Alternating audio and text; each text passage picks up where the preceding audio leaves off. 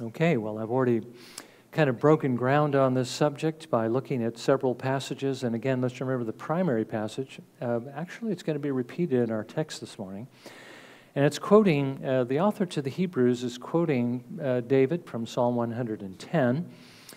And it reminds us of the promise that the Father has given to the Son, that for the work that he has done, not only does he give him a people to be his, his peculiar possession, to be his brethren, that he may lead in the worship of God forever, but he also has given him a promise that all of his enemies are going to be defeated, placed under his feet. That's what that means. So that's what we're looking at. Christ is reigning as king, and during this time of his rule, his enemies are being subdued. And that should make a difference, I believe, in the world, in what we see in the world, what we should expect to see in the world. So let me read the passage, and then we'll spend a little bit of time just reviewing what we've seen, and we'll look at this. Hebrews 10, verses 11 through 13, and really we're focusing on verses 12 and 13. The author to the Hebrews writes, "Every priest stands daily ministering and offering time after time the same sacrifices which can never take away sins. But he, having offered one sacrifice for sins for all time, sat down at the right hand of God, waiting from that time onward until his enemies be made a footstool for his feet." So we see here the timing of his reign, and we see also the character of his reign. And that's what we want to focus on this morning. Now, we have been looking at the many ways in which God has loved us as a means to strengthen our affection for him. We know the Spirit of God gives us love, and we should love him by nature because we have a new nature, but we've also seen that that love can be nurtured. So we want to nurture it by considering again all the wonderful ways that God has revealed his love to us. Now, currently we're looking at the covenant of grace.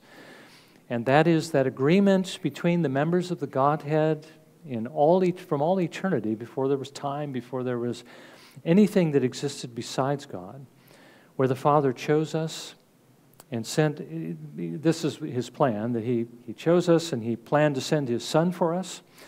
The Son agreed to come and do what was necessary to justify us, and the Spirit agreed that he would apply what Jesus did to those whom the Father has chosen and those whom the Lord Jesus came to save. Now, Jonathan Edwards had another way of describing the covenant of grace, and I think it's also something we should bear in mind. He puts it this way: the Father is the one who gives the price of our redemption. He gives his only Son. The Son comes into the world to pay the price of our redemption. Okay, he gives his life for us. And the Spirit is the one who was purchased by the Son. We often think of the Son purchasing us. He redeems us, from God's justice, essentially.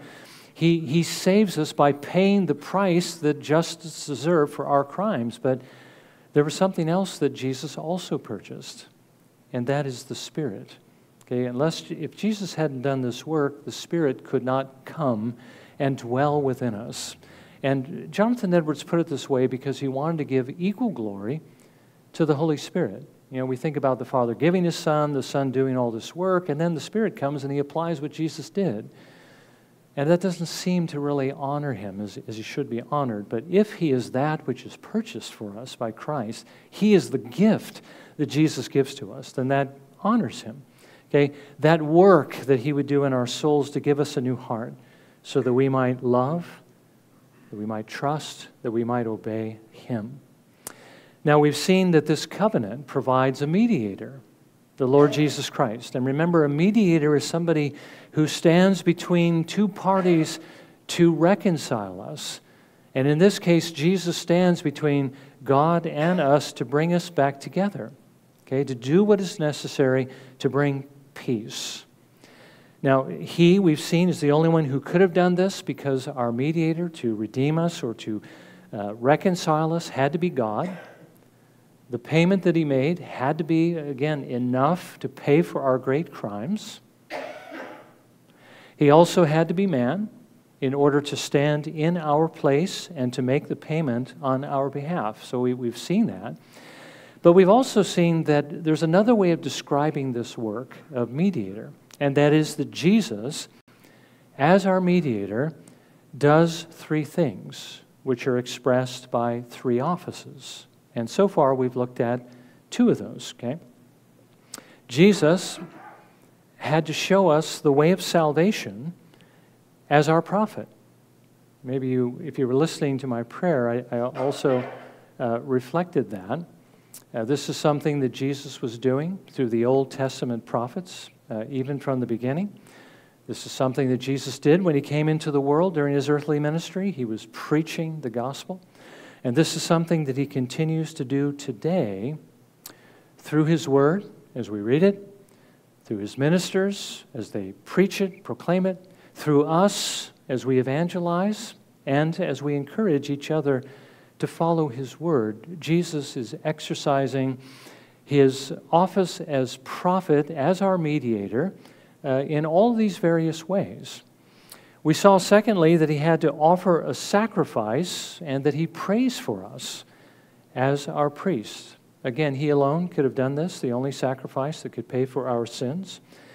But we also saw how he intercedes, how he prays for us from heaven, that he might keep us in the grace of God, because we continue to sin. You know, he forgives us, again, past, present, and future sins. But the reason why they're forgiven is because we're continually confessing them, and Jesus is continually praying and interceding for us, pleading his sacrifice on our behalf that we might be, kept in his grace. Now again, Christ is our priest, Christ is our prophet. Think about what God has given us. Think about that in light of what we deserve. Okay, remember that mercy is where God doesn't give us what we deserve, but he basically doesn't punish us. He doesn't give us justice. But grace is giving us something we not only don't deserve, but we deserve just the opposite. Okay, we deserve damnation and hell, every single one of us as we come into the world. But the Father gave us a mediator who declares to us the gospel, comes that there might be a gospel, that there might be forgiveness, and we are saved through this work. And for that, we ought to be thankful, and we ought to love him. And really, how can we really appreciate this? Only by meditating on it, by thinking again about what we deserved and what he has given us instead. This, for this we should love him so very much. Now this morning, we want to consider the third thing that Jesus had to do for us as our mediator. He needed, as our shorter catechism reminds us, to subdue us to himself, to rule over us and defend us, and to conquer his and our enemies as our king. Okay? So as our mediator, Jesus has also been given to us, or has been given this office as king in order to do these particular things. And I want you to bear in mind here that all the things that I've mentioned, subduing us, ruling and defending us, conquering his and our enemies, all benefit us. They all benefit us. The Lord is doing these things that we might, that he might reveal the glory of his grace, but he is doing them for us, so that we might, again, honor him for this great grace and mercy that he has shown. Now, the first thing I want us to see is the timing, okay, the timing of Jesus' kingship, and that's important because there are many today who do not believe that Jesus is currently reigning. We need to see that Jesus is reigning now. After he died on the cross, after he rose again from the dead, after he spent another 40 days in this world teaching his disciples about the kingdom of heaven, he ascended into heaven. The author to the Hebrews writes in our passage, "But he, having offered one sacrifice for sins for all time, sat down at the right hand of God." So after he died, rose, and he ascended, He sat at the right hand of God. This is the beginning of what we call Christ's mediatorial kingship, his reign as our mediator. Now, as God, we know that the Son of God has ruled from the beginning. God has always ruled. He is sovereign. But what we mean by this is that Jesus now reigns as our mediator. I hope we realize there's a difference now in our Lord Jesus Christ. The name Jesus really only applies to the man, Christ Jesus, the human nature of Christ, who is God and man. But the Son of God has existed from all eternity. So what we're saying is he's ruled as the Son of God from all eternity, but now he rules as the God-man who sits at the right hand of God. This is one of the rewards, that he receives for his work of redemption. Now, as I've said, many today believe that this reign has not yet begun. There's actually a camp that's called dispensationalism that teaches that, and I know that because I went to a college that was a dispensational college, and they continually hammered at this particular point. They believe that his reign will not begin until he returns to set up his 1,000-year reign on earth, during which time he will bring unprecedented blessings. But I want us to note that the author to the Hebrews tells us that this reign has already begun, that it started at the time of his ascension. But he, having offered one sacrifice for sins for all time, sat down at the right hand of God. Not 1,000, 2,000, 3,000, or however many years later it's going to be before Jesus returns. But after he made the sacrifice, after he ascended, he sat down. Now, this sitting at the right hand of God was his coronation. Okay? This was the day in which he was crowned, when he began his absolute rule over the world as the mediator. Now, this is an event that the Lord was speaking about for many years. We read it in Psalm 110, the promise that the Lord had made that David's son would sit on his throne and that God would subdue his enemies under him. But there's other places where it's mentioned as well. Think about Daniel. In Daniel chapter 7, I think it's one of the most powerful prophecies regarding this. But this is what Daniel saw in one of his visions, in Daniel 7, verses 13 through 14. He says, I kept looking in the night visions, and behold, with the clouds of heaven, one like a son of man was coming. Now notice, a son of man, by the way, son of man, that's why Jesus calls himself the Son of Man, more times than he calls himself the Son of God. It's a technical term that refers to the Messiah.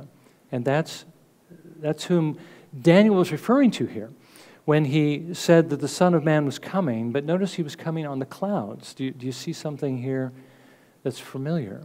Because when Jesus ascended, the disciples watched him go up, a cloud received him and then took him out of their sight. Well, what happened after that? That's what Daniel's telling us. Now, in the remainder of these two verses, and he came up to the Ancient of Days and was presented before him, and to him was given dominion, glory, and a kingdom, that all the peoples, nations, and men of every language might serve him. His dominion is an everlasting dominion which will not pass away, and his kingdom is one which will not be destroyed. If we had time to examine this a little bit further, we would also see the timing of the setting up of this kingdom in that earlier in Daniel's prophecy, when Nebuchadnezzar, has the golden statue made, and it's based upon the dream that he had. But remember the dream of the statue with the various metals and then the feet of iron mixed with clay, and how the stone, cut without hands, smashes the feet of the statue tumbles over, it turns into dust, the wind drives it away, but the stone becomes a great mountain that fills the whole earth. And the interpretation of that is in the days of these kings that are represented by the 10 toes, which is Rome, God sets up a kingdom which will endure forever. And that's what the Lord is telling Daniel about right here, that same kingdom. It's the kingdom of Christ, the mediatorial kingdom of Christ. When he ascended, it was to become ruler over the entire earth. He becomes the king over the earth. Remember how Satan tempted him and said, if you worship me, I'll give you all the kingdoms of the earth? Well, Jesus knew he was going to receive those kingdoms, but it was going to be in the way that his Father had ordained, and this is it. Now, some would point to the evil that is going on in the world today and would argue that Jesus really can't be reigning because his reign is characterized as a reign of peace and prosperity. You know, that's what postmillennialism is all about, right? Is that there's going to be this wonderful golden age where there's going to be longevity and there's going to be peace and no longer any warfare and all of these blessings, even, you know, the nations of the earth worshiping God. But we do need to remember that God has been reigning over the world from the very beginning, hasn't he? I mean, he is the sovereign, regardless of what we might have thought. He is the one who is in the ultimate control of all things, and yet we see that God has allowed evil during his reign. So the fact that God is reigning, or that Christ is reigning, and that there's still evil in the world, there's no contradiction here. This evening, we're going to see why it is that God allows evil in the world, and why he is actually going to allow it for still a period of time under Christ's rule until his kingdom comes with power. Okay, we're going to look at that this evening. But what we should see, based on what the author says next in our passage, is that during Jesus' reign, his enemies are being subdued, and that should make a difference in what's happening during the present time. Because he says this, but he, having offered one sacrifice for sins for all time, sat down at the right hand of God, waiting from that time onward until his enemies be made a footstool for his feet. Okay? One of the rewards that Jesus receives for his work is the promise of the Father to vanquish his enemies. Now, these enemies are not going to be fully vanquished until just before the second coming. Okay? Paul tells us in 1 Corinthians 15, verses 25 and 26, and this is our meditation that I read earlier. Now, listen to this very carefully. For he must reign until he, that is the Father, has put all his enemies, that is Christ's enemies, under his feet, under Christ's feet. The last enemy that will be abolished is death. Okay? Now, once all of his enemies are defeated and subdued, Paul says he will return to defeat the last enemy. And he goes on to tell us exactly how that enemy is going to be defeated. Death, and that is through the resurrection. He says in verse 54, but when the perishable will have put on the imperishable, and this mortal will have put on immortality, then will come about the saying that is written, death is swallowed up in victory. So this is the point I told you earlier, that one of the presbyters who was examining me for ordination, who fell off his chair practically when I told him that this has nothing to do with what we're talking about this morning, shows my ignorance. But the point he was trying to point out to me here was this: Christ is reigning right now. His enemies are being subdued under his feet, and the last enemy that will be subdued is death, and that will happen when he comes again. That means that before he comes again, all of his other enemies are going to be subdued under his feet. Okay, now we usually think of Christ coming, at least the church thinks of Christ and the whole situation is that the church is going to continually go down, down, down, and the world is going to sort of rise up against it, and when it looks like the church is just about to be destroyed, well, then Christ comes and he destroys all of his enemies at the second coming. But that's not the picture we get here. We see his enemies being subdued from the time Christ begins to reign until near the end of his reign. All of them are going to be subdued during that time frame, and then he's going to return to subdue the very last enemy, which is death, at the resurrection. In other words, to basically the icing on the cake, to finish it off. He's going to come and defeat the very last enemy, but they're all going to be defeated before that. Now that, to me, suggests that maybe we should expect to see something better happening in this world than the church being surrounded by this overwhelming force that's going to extinguish it. Okay? So this is the time of the subduing of his enemies. What should we expect to see? And I think we can kind of categorize everything Christ does as our king under that question. First of all, we should expect to see Christ's sheep being brought home. Okay? The first thing the Catechism reminds us of is that he subdues us to himself, and us are believers. Okay? This is the first way he subdues his enemies, is by giving them a new heart by his Holy Spirit, so that they willingly bend the knee to him. And that's what he's done for us. Remember what we saw before. We were born enemies of God.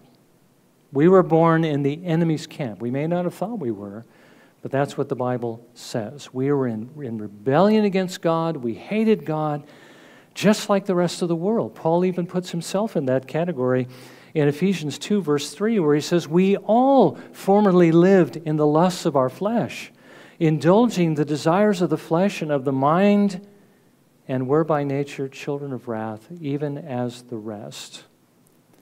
Paul says we would not submit to God, and he says the reason we would not was because we could not.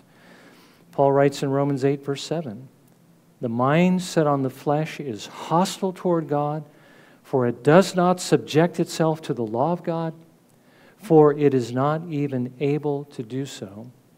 And that's why Jesus, and hopefully we understand this by now, but why Jesus said to those who followed him after he fed, the 5,000, and they all followed him for another meal, he says, "No one can come to me unless the Father who sent me draws him."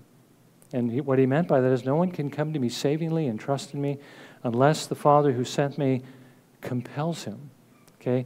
Drags him, not against his will, but compels him by a change of heart. You see, God did that for us. He overcame our hatred in really two different ways. He sent us the gospel through one of his ambassadors, he spoke through one of his people to us. He shared the gospel with us. And he gave us his Spirit. Okay? He caused us to be born again, like Jesus told Nicodemus. Unless you're born again, you can't see and enter the kingdom of heaven. Paul talks about it in Ephesians 2, verses 4 and 6. "But God, being rich in mercy because of his great love with which he loved us, even when we were dead and unable to come to God, unable to submit to his law, even when we were dead in our transgressions, made us alive together with Christ. By grace you have been saved, and raised us up with him." So what should we expect to see, first of all, during this time frame of Christ's reign? Well, we should expect him to be subduing his sheep to himself, turning those who were formerly his enemies into those who love him, who willingly worship him and follow him. Now, we should secondly expect to see our king ruling over us as king. And again, that's something we don't often think about. Well, we should be thinking about it because he does rule over us, and the way he does that is through his law, okay? He's given us the law to guide us, but let's not forget what that law is, what Paul calls it, and this is the way we should look at it. It's not the 10 things we don't want to do, okay? We shouldn't look at it that way. And we should never look at it as the 10 things we must do in our own strength to make it to heaven. Paul tells us that's not why the law was given, okay? It was really given to show us that we can't do them. But they are the 10 things that really explain to us what love is, how to love God and how to love our neighbors. So Christ has given this as our rule, and he does tell us to do it. But what he's commanding us to do is to love, right? Love him and to love our neighbor. So he tells us that. He tells us what to do through the law. He tells us through the elders, because elders have been actually ordained in the church in order to administer the rule of Christ, not their own will, but the will of our loving King. That's why the author to the Hebrews says this: "Obey your leaders and submit to them, for they keep watch over your souls as those who will give an account. Let them do this with joy and not with grief, for this would be unprofitable for you." So the leaders or the shepherds in Christ's church are simply trying to get God's people to walk in that path of love for their good and for the honor of Christ. And they're seeking to do it faithfully because they have to give an account. But that's, again, one of the ways that Christ ministers his kingly rule. And, of course, he does it when we open our Bibles and read what he calls us to do. And, again, that's how we read about the law. Another thing we don't often think about is that our Lord Jesus Christ as our King is also training us to be his soldiers in his army. I mean, a king has an army, doesn't he? And we are that army. And we are to be engaged in spiritual warfare that's going on between the two kingdoms. And we are to be engaged in this warfare for his honor and his glory, and also for the sake of the sheep he has yet to subdue to himself. And so our Lord Jesus Christ, as our King, trains us. He trains us by teaching us through the different gifts that he has given to the church. Remember Ephesians 4, verses 11 through 13. And he gave some as apostles, and some as prophets, and some as evangelists, and some as pastors and teachers for the equipping of the saints. So there's that rule, but there's also the equipping of the saints to for the work of service, again, in Christ's army is one way of looking at it, to the building up of the body of Christ, until we all attain to the unity of the faith and of the knowledge of the Son of God, to a mature man, to the measure of the stature which belongs to the fullness of Christ. He trains us for warfare. As a good leader, he also disciplines his soldiers. One of the ways he does that, of course, is through church discipline. We read in Matthew 18, verse 17, how we are to go about when a brother or sister is in sin. We go to them privately. If they don't repent, we take one or two more. If they don't repent, we bring it to the church. If he refuses to listen to them, that is, tell it to the church. And if he refuses to listen even to the church, let him be to you as a Gentile and a tax gatherer. Okay? So there's church discipline, and then he also disciplines us personally. Hebrews 12, verse 7. God deals with you as with sons. For what son is there whom his father does not discipline? Okay, so he trains us, he disciplines us, and then he also gives us incentives. And by the way, those are also incentives. You don't want to be disciplined by the Lord, that's one thing. But he also gives us rewards for faithfulness. Revelation 22, verse 12. Behold, I am coming quickly, and my reward is with me, to render to every man according to what he has done. So Jesus rules over us, and he trains us as our King for spiritual warfare. But he also, as our King, defends us. And this again, is a very wonderful blessing that he gives to us. Remember how when that group of soldiers came out to arrest Jesus, and how Jesus went out from among his disciples and he stood in front of them. And he says, if it's me you're after, then let these others go. Okay? How the shepherd is protecting his sheep. Okay? Jesus defends us as King. He did that for his disciples on earth, but he also continues to do that for us from heaven, so that he will make sure that nothing will ever take us from him. Some of the most comforting words penned by the Apostle Paul are in Romans 8, verses 38 through 39, where he says this, For I am convinced that neither death, nor life, nor angels, nor principalities, nor things present, nor things to come, nor powers, nor height, nor depth, nor any other created thing will be able to separate us from the love of God which is in Christ Jesus our Lord. Again, Jesus defends us as our King. He will not let us go, and he will make sure that on the way, everything that he does allow in our lives, that it will work together for our good. And we know that God causes all things to work together for good to those who love God, to those who are called according to his purpose. By the way, that has to do with trials, okay? And we've been looking at trials from the book of James. Those things he brings maybe they're not good in and of themselves. The sickness, the affliction, the enemies, whatever it is we may have to face, the financial difficulties, the even rebellious children, that happens as well. Those things are not good in and of themselves, but the Lord allows them so that He might work good in our lives through these things. Now finally, along with the Lord's defending us, we should remember too that we should expect to see His enemies being subdued. Okay? This is the promise the Father gave Him, as we saw earlier in 1 Corinthians 15, as we read in our call to worship. Let me just read the call to worship again. Psalm 110, verses 1 and 2. The Lord says to my Lord, sit at my right hand until I make your enemies a footstool for your feet. The Lord will stretch forth your strong scepter from Zion, saying, rule in the midst of your enemies. And again, our scripture reading. Ask of me, and I will surely give the nations as your inheritance, and the very ends of the earth as your possession. You shall break them with a rod of iron. You shall shatter them like earthenware.